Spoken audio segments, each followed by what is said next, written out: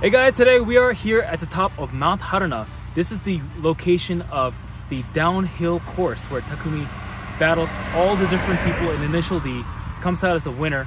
And here today, I've brought my Forester STi to do a full in-depth tour. And I'll tell you all the little things I love about this car. I'll show you all the little details. And then afterwards, we're gonna go for a drive down to Toge, and I'll tell you what it's like to drive as well. So this is the SG9 Forester STi, which in my opinion is definitely one of the coolest STi cars that's ever been made, because it's not only is it extremely rare, it is also an extremely high performance vehicle. Looking at it, it kind of looks like it's an SUV, but it's more like a crossover because it shares the same platform as the GDB Impreza. In fact, the total width and length are just about the same as my previous car, the Bug-Eye WRX STi. The difference is this one has a slightly higher roofline, has the bigger wheel wells, and it has an amazingly huge boot. So let me show you how much you can fit inside there.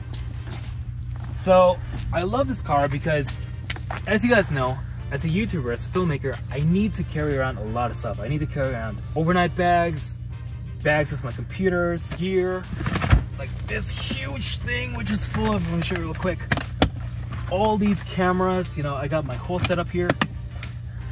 And I love that how I can just throw everything in the back, good to go, and it's right there as soon as I need it.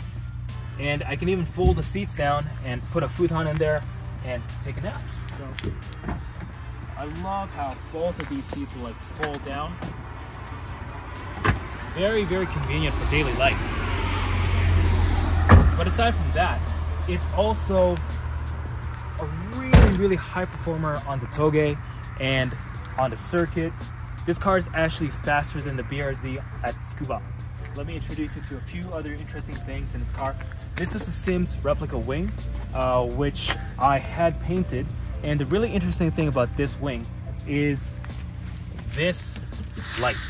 So this wing didn't actually come with this light. However, another guy on the Forester Facebook group, we formed a friendship, and he actually offered to send me his light. So it's extremely hard to find this light, but thanks to the wonderful Forester community, I'm able to complete the look of the Sim style wing. Here we have a Fujitsu exhaust, and this will really accentuate the nice Subaru Boxer rumble. In fact, I'm gonna turn the car on right now, and I'll rev the engine a little bit so you guys can see or hear what this sounds like. So just a sec.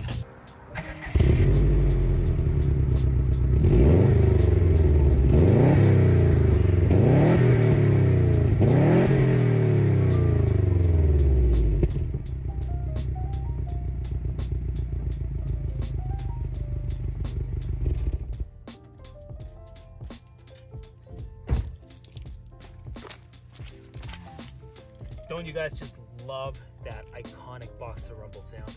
And I just love the iconic pink STi badge, which really makes these cars stand out. I mean, like the base of these cars is just, it's an economy car, right? This is an economy SUV, a very practical car for daily life. But the STi badge lets people know, the people behind you, that this car means business. So over here, I have brand new Potenza S001 tires on CE28 rims. Let's get a little bit closer.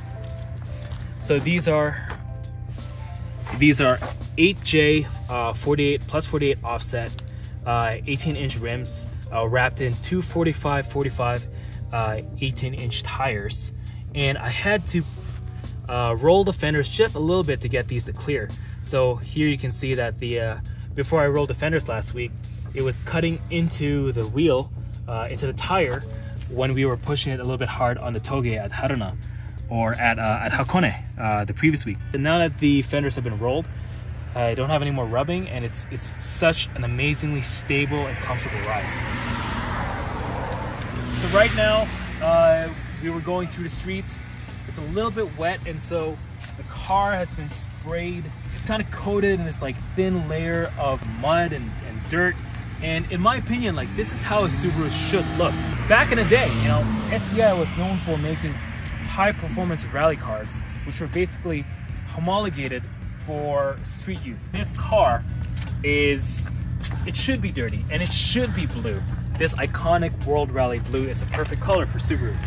Coming around the front here, I'll show you guys a few other details. So this is a carbon fiber hood scoop. It's made by a company called Kakume, and the bolt pattern is actually the same bolt pattern as the Bug-Eye WRX STi. However, the shape of it is the shape and style of the hood scoop from the Blob-Eye WRX STi. And I feel the large hood scoop, which Captain Bradford calls the Death Star scoop, really makes the really aggressive front fascia of the car, really pulls it together. And I think, you know, the huge scoop along with the STi OEM lip just kind of really pulls the whole look together. So why don't we take a peek at the interior, and I'll show you guys a few of my favorite things about the inside of this car. This right here is a brand new steering wheel that I just installed yesterday, and this is the damned carbon fiber flat bottom steering wheel. It's really thick and chunky and just feels amazing in the hand. So this is probably my favorite mod. I love how beautiful this carbon fiber weave looks. It has a real sense of Japanese craftsmanship, and it feels like an OEM part, which is my favorite aspect of this wheel. This airbag part was taken directly from my stock wheel and just transposed onto this damned wheel, and it looks great. It just looks completely stock. Here we have the Econ 2 Cusco adjustable dampening controller, and let me show you what that'll do. So let me turn the car on, and here you can see that you can actually set presets for different dampening settings for the front and for the rear. So can you get a little bit lower, Chris, so you can see that at a nicer angle? So for example, if I press this, it'll change to 9 at the front and 12 at the rear. A little bit of a softer bias towards the rear. I'll set it to 1 and 3 because we're going to be going downhill. We're actually going to be heading down the Toge with that up here, the GTR over here. So kind of going for a light drive down the Toge against the GTR, and so I'm going to set it to the more stiff setting so we can have a little bit more fun with the car. Looking inside here, I have an Android system. This is really cool because it's set up with torque. So here I'm able to run several gauges, and I'm able to calculate boost. I'm able to show RPM, things like the intake temperature, airflow ratio, and it's just really cool to see those gauges going up and down. And what's really cool is I can switch back and forth between this and all these different apps. You know, you're able to watch YouTube, use Google Maps, watch Netflix, and it's just an extremely useful, intuitive system that makes the car feel a lot more modern than it actually is. And little details like the little trees, which is in cherry blossom honey. I really like how, you know, cherry blossoms are what inspired the color of Subaru STi in the first place. This is if you can see over here, this is a safe driving charm, which we actually got from here at Mount Haruna. And I feel like having this in the car will help me keep me safe. Another thing I really like about the Forester STi is how many places it has for storage. It has like this nice little netted cubby thing, so you can fit things that are larger size than if it was just one, like a little plastic thing. And Chris, can you come around over here to the other side?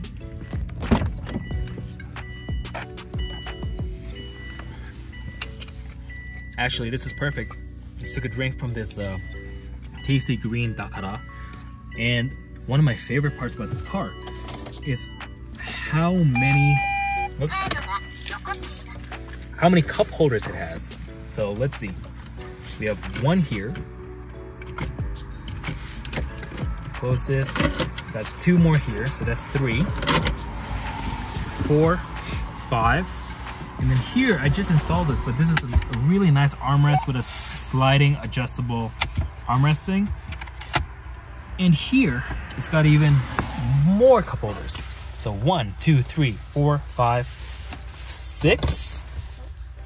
Okay, wait, is that right? 1, 2, 3, 4, 5, 6. And then over here, actually, if you open the back door, 7, 8, bringing the grand total to an astounding 8 cup holders. So I judge the value of cars primarily based on how many cup holders it has.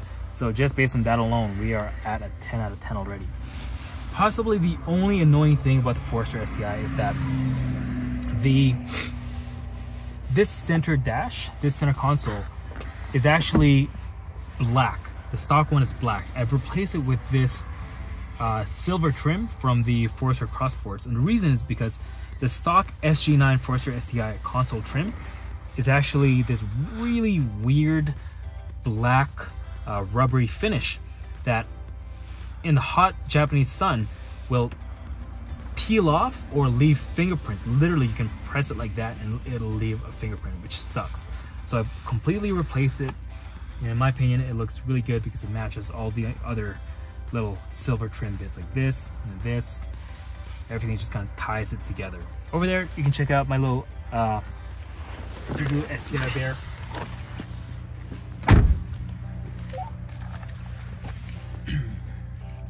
With the JDM STi water.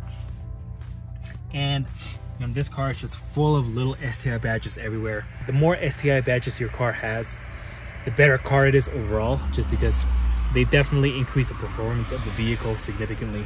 Let's take a look at the back seats. So over back here is quite convenient as well because we have a nice little armrest section here. And what I really like is not only does this seat fold down like this, but it'll also slide out like this. See? And it'll bring this part out a little bit to give you a little bit more back support, lumbar support, and you'll have like a really nice, comfortable seating position. And the additional headroom, like all the headroom in the car, makes for a really nice, comfortable ride. So sliding this back over here. So you can do the same thing on this side as well. The other touches I've added to the car are the rear strut bar and rear sway bars underneath there. You can see the rear sway bar, 22mm rear sway bar. And all of these are made by Cusco. Suspension as well, which I don't think I've talked about, is actually made by Cusco as well. And those are the Cusco Street 0A coilovers, which are great. They have a great ride for Japanese roads, very comfortable, but when you're on a toge, you're able to push it quite hard. And it really is a comfortable ride while being really sporty. In completely stock form, with the stock suspensions, without the strut bars, without the sway bars. There was a little bit of roll, which was a little bit too much, but after putting in the power bar, the rear strut bar, the rear sway bars, the coilovers, and these really nice sticky tires, wide sticky tires, this car handles like it's on rails. To be honest, it feels even better than my previous car, the Bagai WRX STi, which had the EJ207 engine. This has the EJ255, which is the 2.5 liter engine, so it's really torquey and it's really easy to get that power at the low end of the RPM range. Unlike the EJ207 and the Bagai, which is a great engine, don't get me wrong, but you had to bring it near to the red line to really get that power out. With this car, the power is available on tap pretty much as soon as you floor it. So yeah, that's pretty much it, guys. I hope you guys enjoyed my in-depth look, full walk around of the Forester STi. I absolutely love this car, and it's completely lived up to my expectations. And so yeah, that's basically it. We're gonna take it for a drive down the Toge, and I'll give you my impressions about what it's like to actually drive this thing in the next video. So thank you for watching, and I hope you guys enjoyed this video, this full in-depth look. There's a lot to talk about with this car. So let's finish this off here. This went way longer than expected, but that just goes to show how much I love this car, and I hope you guys enjoyed watching this video. So I'll catch you guys in the next video. Peace.